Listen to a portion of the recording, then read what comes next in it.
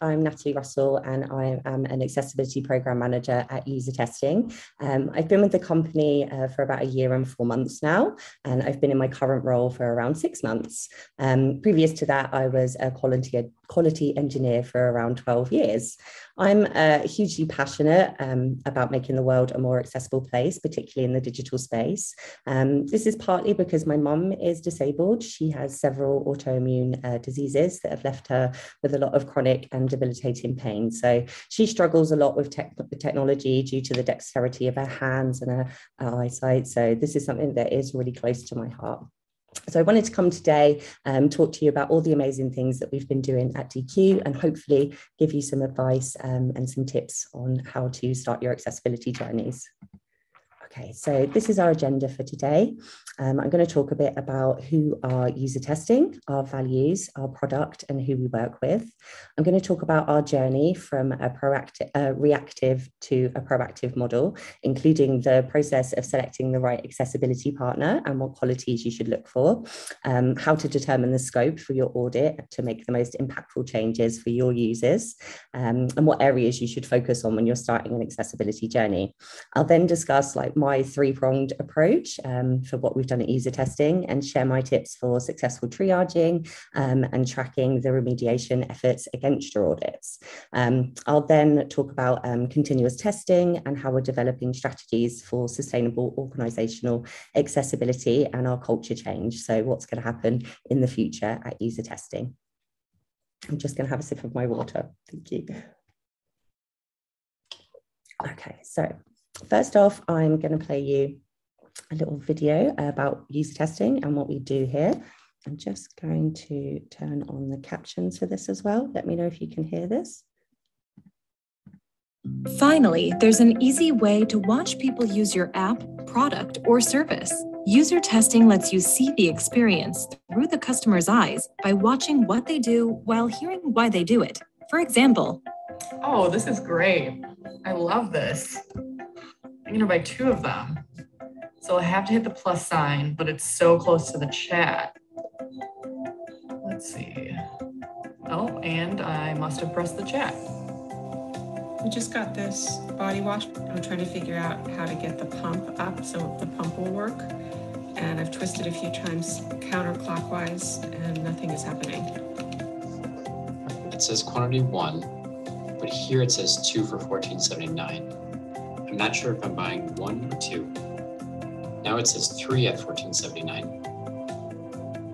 But here it seems to be saying 3 plus 3 free. I don't know if I'm ordering 1, 2, 3, or 6. UserTesting helps you avoid problems like these, with 80% of feedback coming back in just a few hours. Here's how it works. First, choose your target audience. You can select from a global network of participants. You specify exactly the type of person you're looking for, and we find them for you. Or you can even use your own customers. Next, select what to test, such as early prototypes, websites, mobile apps, Internet of Things, competitors, omni-channel so you can see your customers' end-to-end journey, marketing content like social media or blog posts, or real-world experiences. Wow, I like the feel. It feels really solid. You can test pretty much anything, digital or physical. Next, create tasks you want the participants to do, like buy a plant online. You can even start from a template that has tasks and questions written by experts, such as testing your app against a competitor. During the test, participants record their screen and speak their thoughts out loud while performing tasks you give them. I'm glad it arrived the right direction, facing up. It looks well protected. Or you can have one-on-one online interviews with participants. You can get instant feedback from your customers as they interact with your products. You can make video clips and use those clips to create a highlight reel. We also offer metrics, transcripts, and sentiment analysis using machine learning that automatically calls attention to the biggest issues to help you zero in on the problems the participants encounter. Our professional services team can do the research for you or recommend the best practices for empowering all your teams to empathize with your customers. More than half of the world's top 100 brands rely on user testing. Join those leaders and you'll dramatically improve your customers' experience. User testing, real human insight. So I just wanted to share that to give you all an oversight of what user testing does and how we are interacting with our customers and how we have our panelists and people giving that real human insight. So I'm going to take you through, I've mainly wanted to share this. These are our 5 core values at user testing. As you can see, they are get better, drive results, customers first, be kind, and keep it simple. So I'm just going to talk briefly about these. Get better, we really embrace like a continuous learning strategy at user testing so that we learn and evolve and grow as a team. We drive results by striving for excellence in all that we do to contribute to our shared success. And we're focused on results and working with a sense of ownership and urgency. We put all our customers first. Our most important job is to help our customers be successful, right? So we're very detail oriented and we earn trust through our expertise, our integrity, and our reliability. Be kind. This is my favorite value, and it's probably the reason I joined user testing as well. This makes us stronger. We are a humble company, we're authentic, and we treat each other with the utmost respect. We are trusting and we always assume positive intent.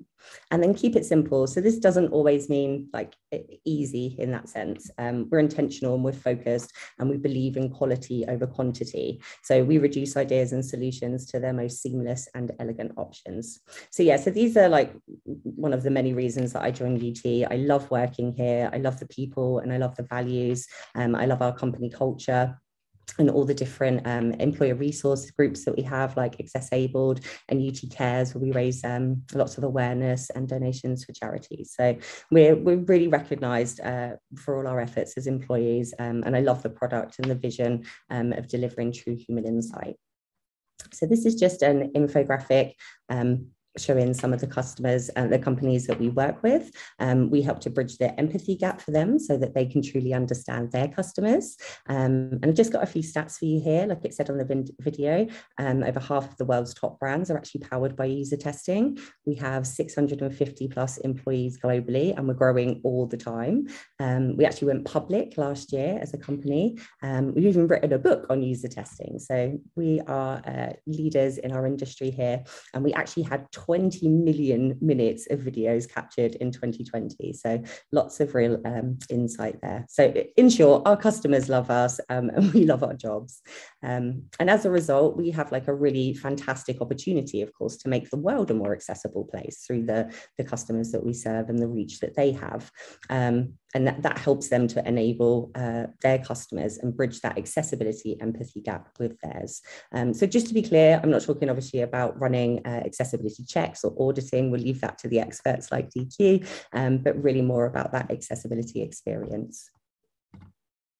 Okay, so I'm going to talk a bit about our journey so far.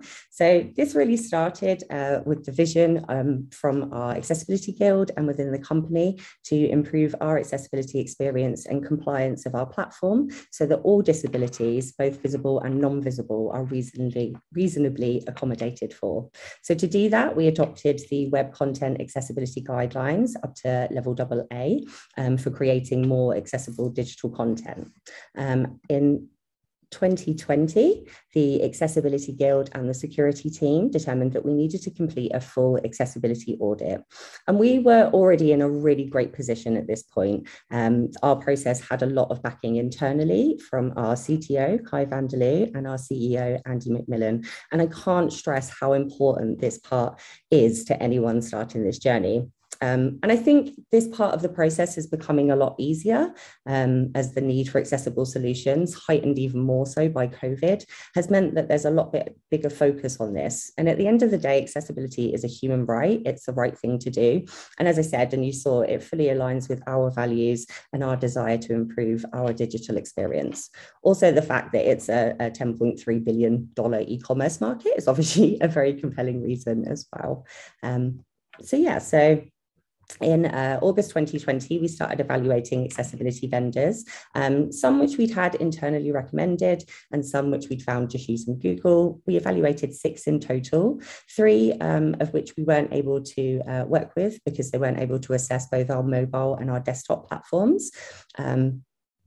Which was basically a hard requirement for us through the scope. And 2 of the vendors that we actually spoke to recommended DQ and said that we should speak to them. So that's exactly what we did. And we partnered with DQ in November 2020. So the reason we partnered with DQ, obviously being industry leaders in this space. Sorry, I'm just going to change my slide. Sorry, 2 seconds. Sorry. So yeah, we selected DQ as our vendor, obviously as they are an industry leader, and they came highly recommended from other companies that we spoke to. They were the only company that were able to facilitate all our needs and be able to scan all of our platform. They employ more certified accessibility experts than anyone else in the world. And they could give us the tools, these industry leading tools, to be able to audit and monitor our sites and our apps for accessibility issues. So it's really important to work with them. Go back, sorry. Okay, so partner with DQ. So then we spent around 3 to 4 weeks defining the scope for our audit of our core functionality across our platforms.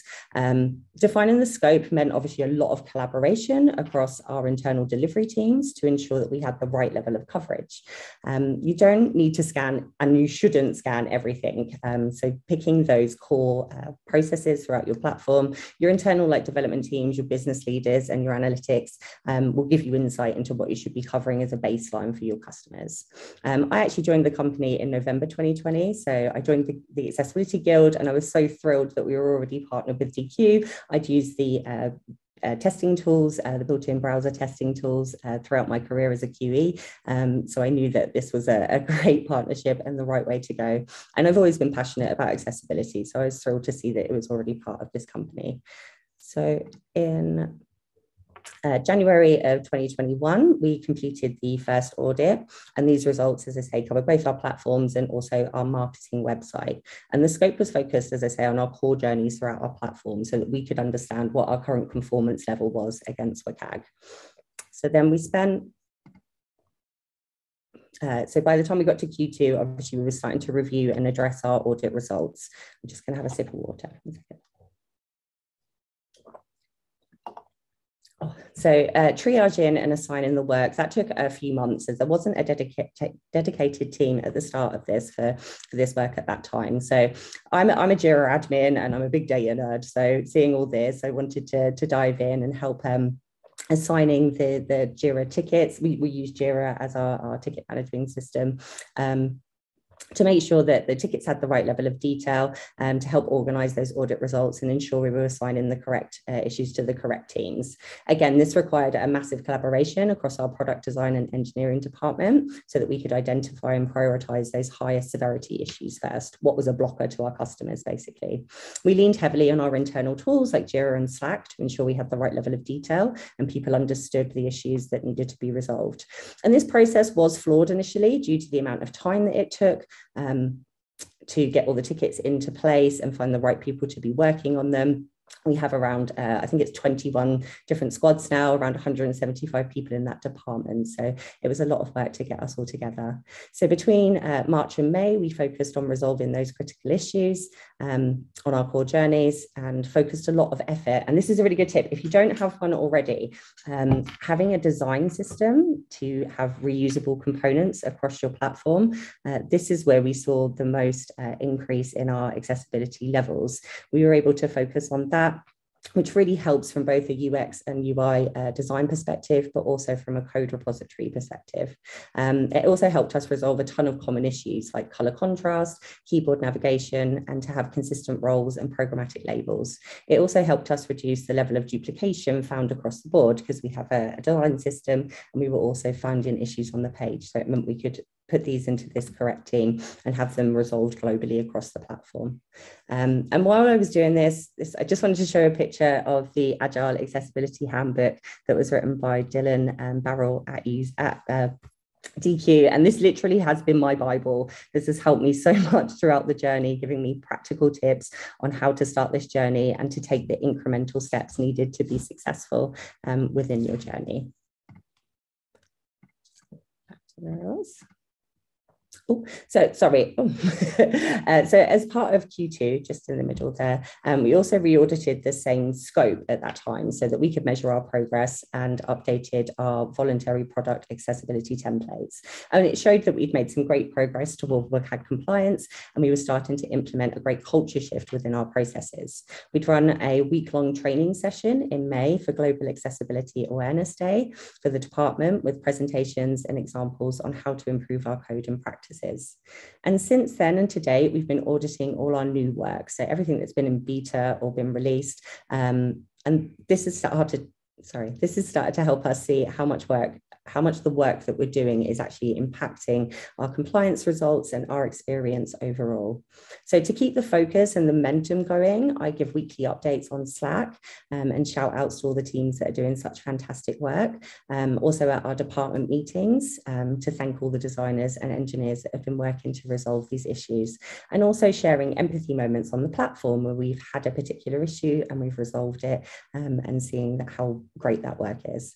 So this was really to keep like inclusivity, the requirement of accessibility top of mind for everyone.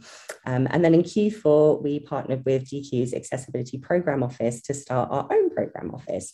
And I'm going to talk about that a bit more shortly. So excuse me, I'm just going to skip these slides. Oh, I've clicked the wrong button. Sorry, 2 seconds.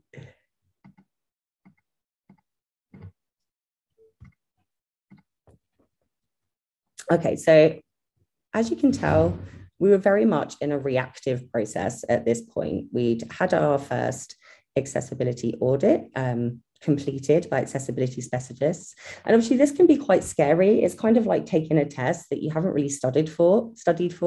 And then the messaging to your teams has to be done correctly, because it can be quite overwhelming having tickets added to your backlog that you were not expecting, or that you don't feel potentially you have the skill set to be able to resolve. And my tip here is not to add SLAs or expected resolution times initially. This only puts unnecessary pressure on your teams, and it can be quite demotivating. You have to do the education and the skill increase gradually as you go through this. So step 2 of a reactive process is to prioritize all your accessibility issues, depending on what's important to you as well. So severity is how we went to look at our platform and looked at how the traffic impacted that, and other criteria that was important to us. It's the best way to approach addressing accessibility issues on existing sites and applications internally. Step 3, fix those accessibility issues. Get dedicated time in your sprints and your roadmaps to work on resolving existing issues. This means that it's prioritized as part of your features and your other business values to ensure that you're really delivering that quality. And then lastly, perform validation testing to ensure that the accessibility fixes are actually working. And you can do this both internally and externally. So we've been using a mix of both. So like I say, obviously at this point, we're in a very reactive model, and DQ really have been helping us move from this model to a more proactive approach. So I love this little picture just because it's like building blocks and turning that over from being a reactive process into proactive and moving forward. So I'm just going to sip my water. I'm trying not to choke, excuse me. Sorry. So why should we do this? You might ask. So the cost of fixing accessibility defects and discovering them in your after release or in your production is about 30 times more than if you catch them in the design and architectural phases.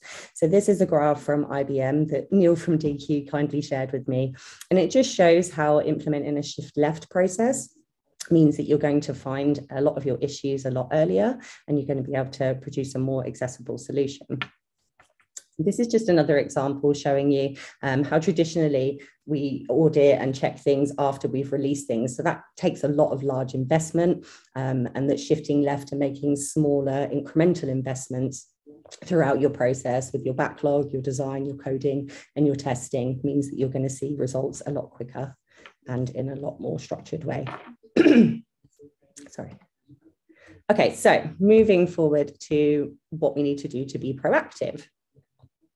So step one, you need to train everyone in accessibility concepts and techniques. So a proactive accessibility plan not only puts your organization obviously at a lower risk of receiving complaints about accessibility, but it also makes the entire accessibility process more efficient, more cost effective, and as non-disruptive as possible. So training everyone is really important. I'm going to talk about what we did around this in a second. Step two, get any of your new design wireframes reviewed for accessibility optimization and potential issue identification. So this is a crucial step, and thankfully DQ provide a service for this. I'm going to talk about that again in a second. Step three, equip your development teams with the right tools to integrate accessibility testing into all stages of your development process. And thankfully, again, DQ have a lot of great tools around this that can help you really embed this into your process. And step four, establish internal policies and processes to ensure the accessibility of all your content. And that's everything from your digital products, your content, your third-party tools that you provide to your users and your employees as well. Okay, so this is my three-pronged approach. So using Dylan's amazing book and thinking about what we needed to do this shift left, I started in this sort of incremental way. So first off, we were already completing audits on a regular basis, on a quarterly basis, and having comprehensive scans across our mobile and desktop platforms. We then continue resolution and testing of those audit issues prioritized by their severity. We then started to improve our processes. Obviously, as I said, we're engaged with DQ to help us build our accessibility program. And we've started to shift left in our processes and embed this really into our life cycle. And then education. So we've created lots of learning paths. We've had tailored training for the entire department, process and tools workshops, and started to build an accessibility knowledge base so that people could get information easily and understand what the right fixes are to implement and at what time. So I'm kind of going to talk about this backwards in a sense. So I'm going to talk about what we did for education first, because as you remember from the step one of the proactive plan, that was the main thing that we needed to do. So with the help of many people in our learning and development committee, we ran a 3-day training exercise for the product design and engineering department. So this was run over 3 Fridays in November last year, and we combined empathy training, learning activities, and a whole day of action. I think everyone will probably laugh at UT. I actually called these all the athons. So we had a innovation-a-thon, an automation-a-thon, a hackathon, and a document-a-thon, so that we could start looking at all the areas that we needed to. And being quite a big department with lots of different disciplines within that, we really wanted to put a program on that everyone at any level of their journey in accessibility had access to and were easily able to take this.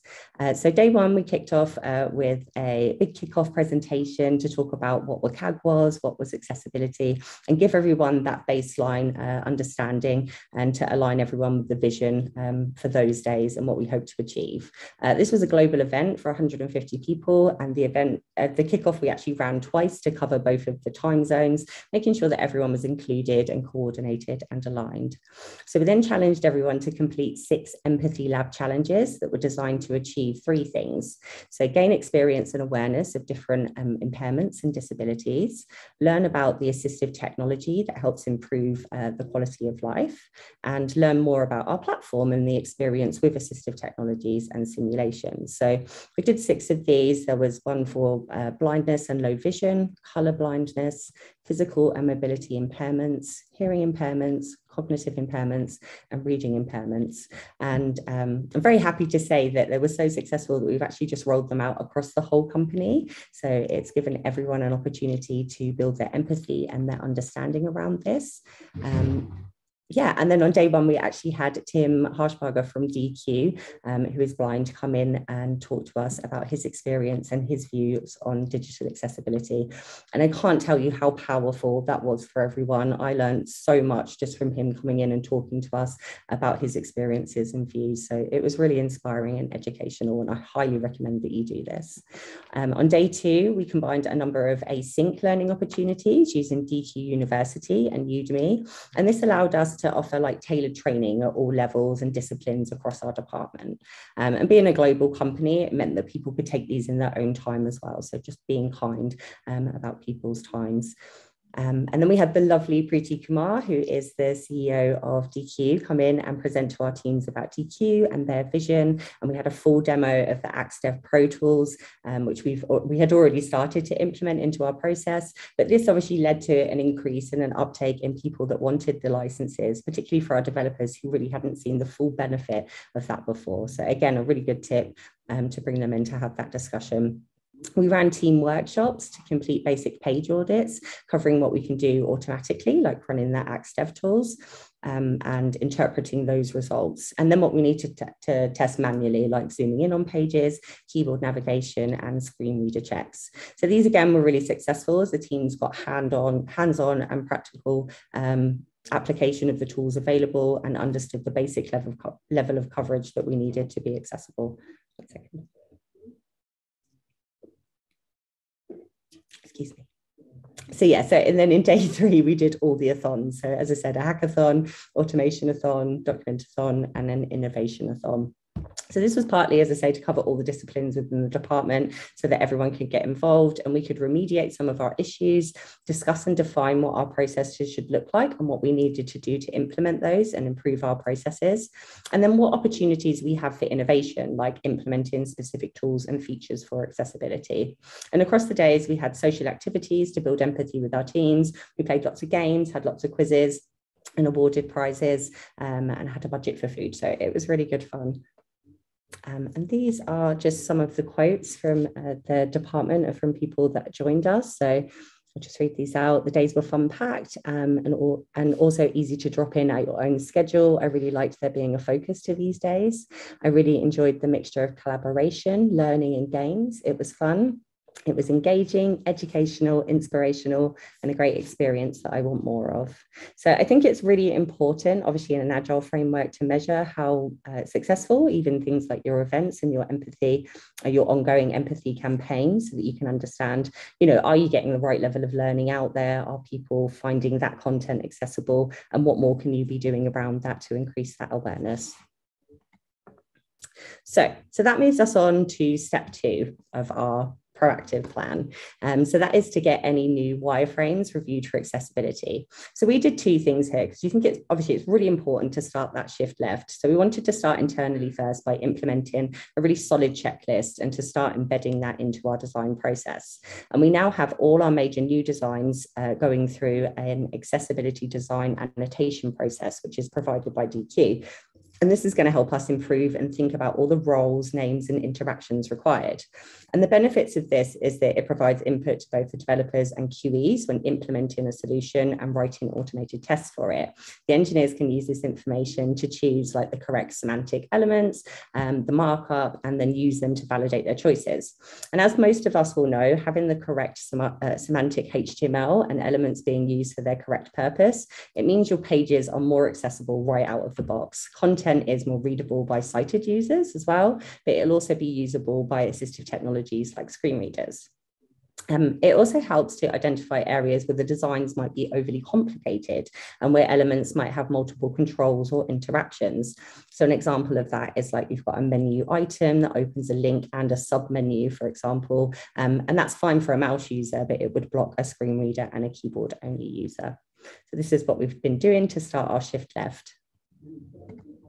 So step 3 is to equip your development teams with tools to integrate accessibility testing at all stages of your development process. So from the first audit, we'd already started using AXDev Pro Tools and implementing a quality checklist to help us guide our manual testing. We embedded those Pro Tools into our development and testing practices. So QEs run manual testing for like screen readers and Zoom and keyboard navigation. And the scans are run by developers when they're building features so that they can find any programmatic errors and resolve them before the code is actually implemented. So there's a few things that you can do additionally around here to make sure that people are supported. So for example, we have a GitHub group specifically for reviewing accessibility fixes. This has helped us like keep consistent across the solutions that we're implementing and making sure that that we're fully resolving the issue that has been raised. And we use our Slack channels obviously a lot to help us internally, and we even have a Slack channel with DQ as well, which is super helpful, and just means we can get quick advice straight away. We use intelligent guided testing that is available and increases our coverage massively. It can increase your coverage up to 84%. If you're not using this, you should be. And at least one member of every squad that we have has a pro license, and everyone in our QE and mobile teams has one. And as I say, this has helped us like identify and raise more issues automatically and validate that our audit issues have been resolved. Adding automated checks obviously means that we are covering approximately, I think it's 30% of our programmatic issues. These are really fairly easy to implement, and we use Cypress as our automated testing, and our architect actually helped us devise an interim approach for this, because so the goal for this in the end obviously is to have all of your PRs gated, right? So you're not releasing any code with new accessibility issues in. So we're covering it at those early stages as we come through the development pipeline, and then we're also covering it from an automated approach. So we've gone for that interim approach at the moment, so that we're recording the issues that we've got per page, and then we're able to see as they're resolved, and as things come through the pipeline that that's been resolved, and then we can close that issue. Yeah, so just ensuring, like I say, that we're not introducing any new one. And as I say, we went for this approach with the end goal to implement this fully into our CI/CD continuous integration pipeline, and to block any changes that have accessibility issues. So I highly recommend that you do this, because you get a lot of things for free, and it reduces that amount of manual testing that you need to do. Okay, so what's next for us? Okay, so as I said just earlier on, we are partnered now with DQ's Accessibility Program Office. And this, again, is a huge collaboration piece across the company. We're in discovery at the moment with DQ. So they're helping us to measure our maturity using the Digital Accessibility Transformation Index, or the DATI. And that's going to help us implement a playbook tailored to our specific needs. And that's going to help us to plan our implementation incrementally. The discovery interviews that we're doing currently are a really crucial part to this process, so that it allows us to have informal question-based discussions with everyone in our organization and our department, to see how structured we are, like the current methodologies that we're using throughout our solution delivery lifecycle, and other areas of the company like procurement, support, legal, leadership. Everyone at the company literally has been involved in this initiative. So for the remainder of this year, we're building out our accessibility program office and our strategies for continuous improvement. We'll be writing our own accessibility policies and embedding accessibility fully into our processes. Now, there are 10 elements of an accessibility program, so the interviews have been tailored around each of these areas. As you can see, that's the development lifecycle, your testing and validation, how you're implementing your training, your governance and risk management, if that's applicable to the type of work that you do. Having a policy, this is the biggest thing that I'm excited for, so that you can, say to your customers and say internally what your standards are and how you're implementing this process. Your legal teams, your fiscal teams, your procurement process, particularly working with third parties when you've integrated them into your platform. It's really important to have processes and policies in place, so that when you're working with people, you can ask them to be accessible as well, and say what level that you are accepting at. And obviously have that conversation about how you fix issues together if there's things in the platforms already. Communications obviously is a massive thing, how you communicate this process and your plan to your internal teams and your customers, and then also the support that needs to go on around that. And we've done a lot of training internally in lots of different areas here, particularly in support, so that we can make sure that we're enabling our support teams to give the right information and that they're comfortable with the recommendations that they're making. So I've finished really early, I realise, but hopefully that's more time for questions. And thank you for joining me. Awesome. Thank you so much, Natalie, for a great presentation. I mean, it's just really amazing to see a real example of an organization transitioning their accessibility practices and processes from reactive to proactive. I mean, thank you for sharing that experience with us, and thank you and the rest of your team for your commitment to accessibility. Appreciate that. Thank you. Thank you for your All right. partnership. We couldn't have done this without you. Your advice has been, and your support has just been amazing. So thankful to everyone at DQ. Thank you. All right. So we've got a little bit less than 10 minutes and we've got lots of questions.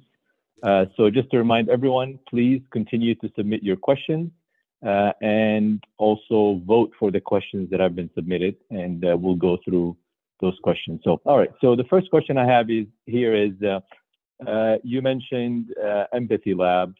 So the question is, did you build your own Empathy Lab experience or did you hire an organization to do it? We actually built our own internally. So being the type of platform that we are, obviously, we're able to create tests. So we used our internal platform and the tests were really built up with some educational videos and some information so that you understood the types of disability that you were learning about. And then we had practical examples of how to create things actually within our platform. So it was kind of super meta in that sense, because we had people internally taking tests on our platform as customers, but then they were actually, as contributors, and then they were actually building tests out as a customer using accessible tools like a screen reader to build a test plan and to launch a test. So it was really interesting to see the results. And there's some really great simulators out there as well that you can add to your browsers to be able to see different types of impairments, especially color blindness. I think people really enjoyed that, to see the difference and see how important it is to not just use color alone to show links and information like that, because it can be such a huge blocker when you have that type of an impairment. Thank you. All right, the next question I have is, how did you monitor remediation progress of your dev teams? And did you collect any metrics? And if so, if you can give some example of some of the metrics that you were collecting to monitor progress. Yeah, totally. We used a lot of Jira dashboards to be able to do that level of reporting and communicate where things were in the pipeline, what status they were in, and how many issues per team we had and what level of criticality that was. So that was the main thing that we focused in, what area of the platform is this in? So is this something that is in a reusable space? So in our design system library, is it something that we can do a global solution for? Or is this something that lives particularly on a page with a specific team? So making sure that things were assigned in the right place. And we have domains within our Jira application, so you could see exactly where the issues are, where the biggest problem areas were. And it really allows you to drill down and give the teams a lot of advice around what they're doing. The other thing that I've been doing a lot of is a lot of analysis of those results. So really have a look at the areas that you're having repeated issues in, so that you can think about what those solutions are.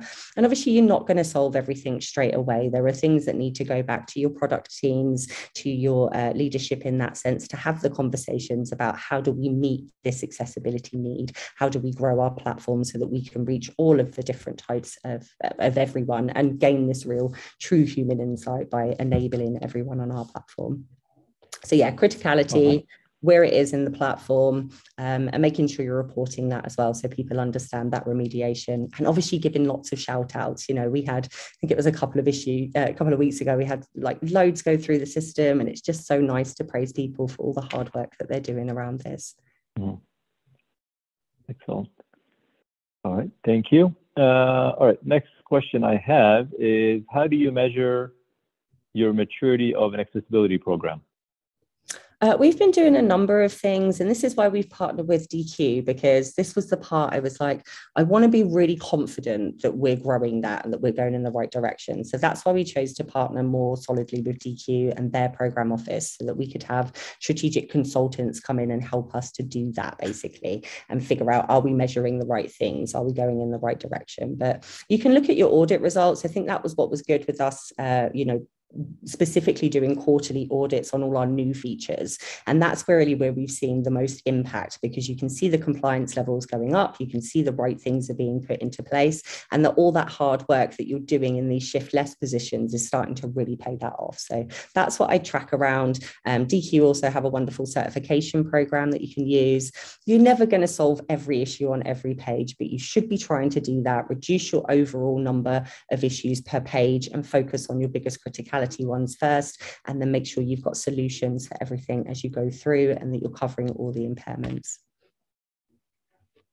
Awesome. Thank you. So speaking of audit and audit results, next question is, what was your biggest process improvement as you assimilated the results of the audit? Oh, that's a really good question. I think for me personally, when I first started, loading in the issues into Jira and getting everything organized and into the right teams and the right places, that's the thing I've improved the most, because at the start of that, it took, especially because I was new to the company as well, right? So I didn't know who the best people were to speak to, or who I should go to for advice, or who we should assign this to.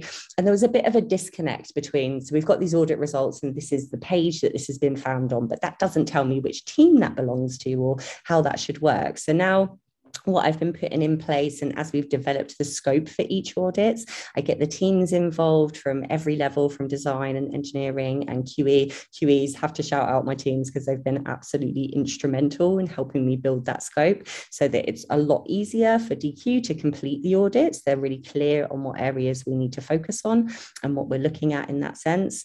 Yeah. Does that answer the question? Sorry. Yes, thank you. All right. So along those lines about, getting an audit report and then, start remediating those issues. So the question is, what advice would you give a development team that is struggling to remediate accessibility issues? Talk to each other.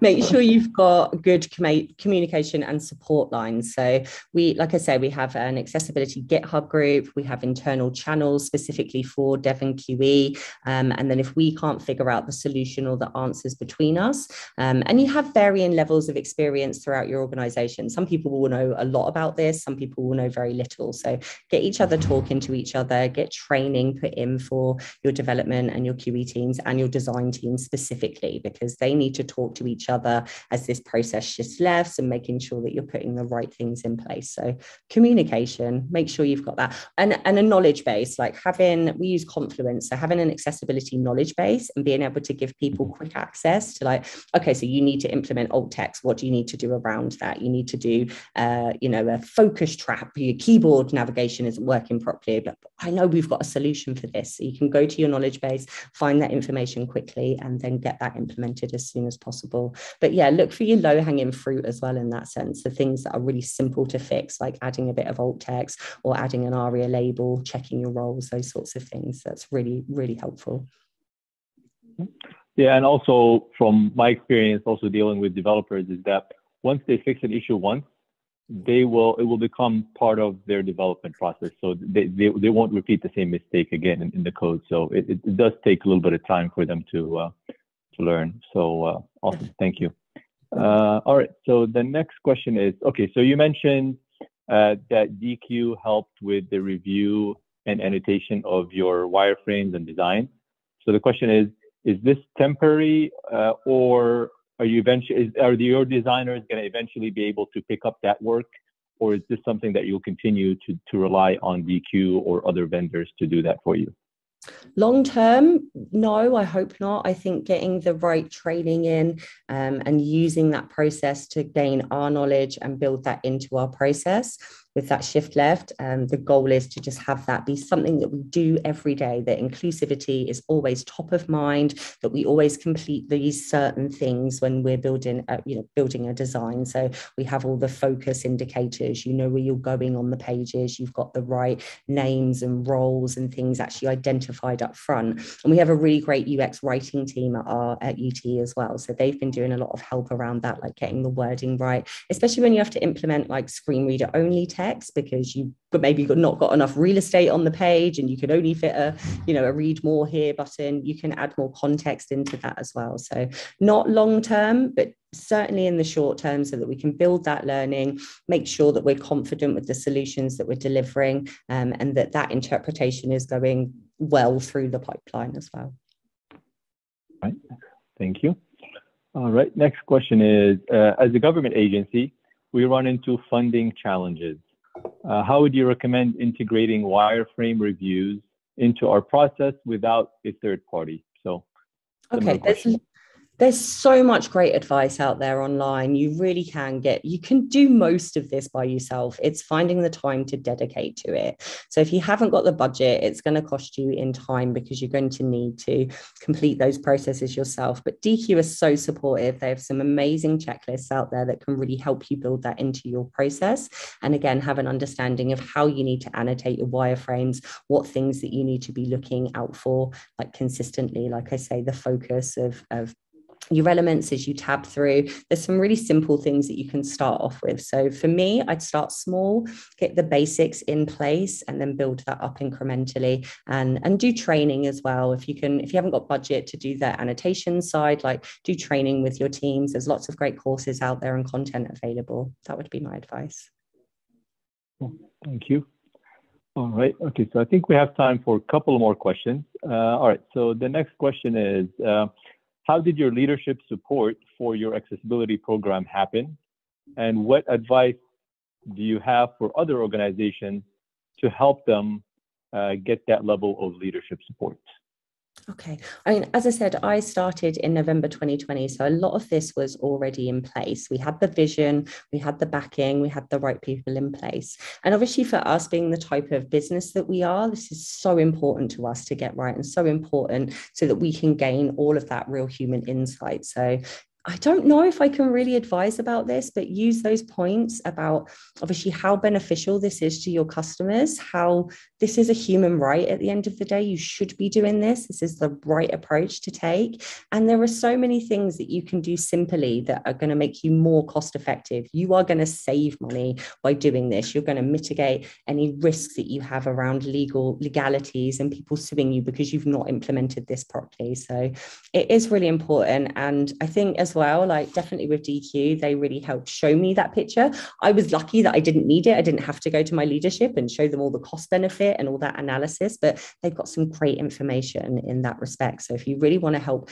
build that business case, I'd certainly talk to DQ. And again, there's a lot of information online that you can show them about the real benefits of that. And you're welcome to steal my slides and those 2 slides in particular to show the benefits of that shift left and how much it's actually costing you to find these issues in production. Thanks, Natalie. All right, so I think we have time for one last question, and this is sort of related. So it's asking, who are the decision makers when determining when UserTesting was ready to do the first official audit with DQ? I know you mentioned you started, right around that time when that partnership happened, but I guess, do you have any thoughts or comments about that? Go ahead. Like I said, we already had a great accessibility team, accessibility guild here. So there were lots of people already having these conversations. And because it didn't really have a home at that point when we first started, the security team really helped us out because obviously they've done a lot of audits and have a lot of experience in that area. So they really helped us out to map out what we needed to do and to get that support. Our CTO, Kai, has just been absolutely amazing. He helps us to drive that forward, and he's always pushing me to make sure we've given those updates and to keep it top of mind. I think that's the biggest thing. So get buy-in from your leadership. You need it. You need the right stakeholders and the right people in place. So you can do a cost benefit of that if that's the main thing that drives you in that sense, but also from a customer perspective, you're going to be in a better position and you're going to be able to serve more people. So it's the right thing to do. Right. Definitely. Yes, I agree. Well, unfortunately, we've come to an end of our session today. So I want to thank you, Natalie, so much for a great session, and thank you everyone for attending. Just a friendly reminder that you can always come back to the session page and watch the recording anytime, and the slides are also available on the session page. So enjoy the rest of your day and enjoy the last day of ActCon. Thanks everyone. Everyone. Bye-bye. Have fun. Bye.